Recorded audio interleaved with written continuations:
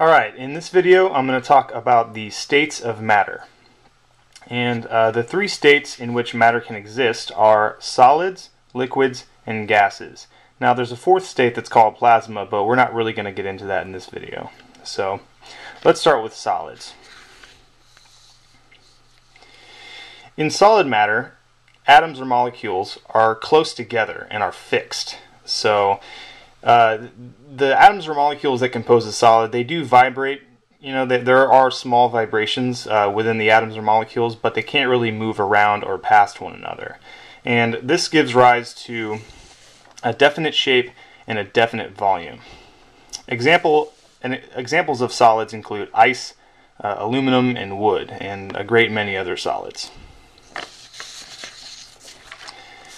Now moving on to liquid matter. In liquid matter, atoms or molecules are nearly as close together as in solids, but they're free to move around one another. So liquids, basically, they take the shape of their container. Whatever container you pour liquid into, it'll take that shape. So that means that liquids have an indefinite shape and a definite volume. Examples of liquids are, water, alcohol, gasoline, Coca-Cola, Gatorade, whatever. On to gases.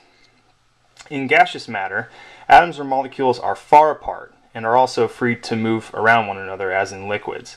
Because the atoms or molecules in gaseous matter are so far apart, gases are actually compressible, which means you can squish down a gas into a smaller space, kind of like when you squeeze a balloon or you move a piston. That's called compressing a gas.